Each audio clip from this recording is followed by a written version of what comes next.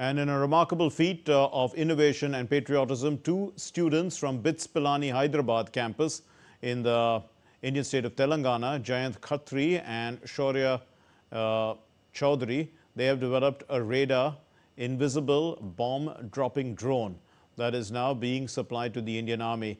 The unmanned aerial vehicle is capable of flying at 300 kilometers per hour and can evade enemy radar and strike with precision.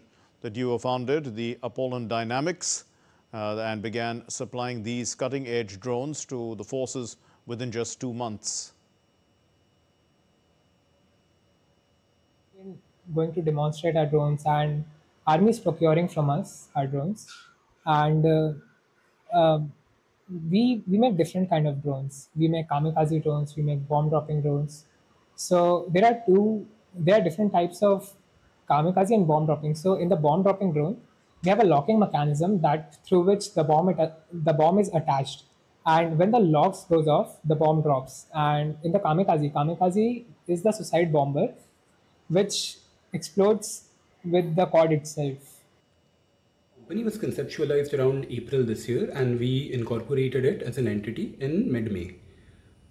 We had already started designing our flagship kamikaze drone by then, and we had also built our payload dropping drone as well as worked on our high-speed surveillance drones. So we had a very successful demonstration at Chandigarh and subsequently started delivering orders to the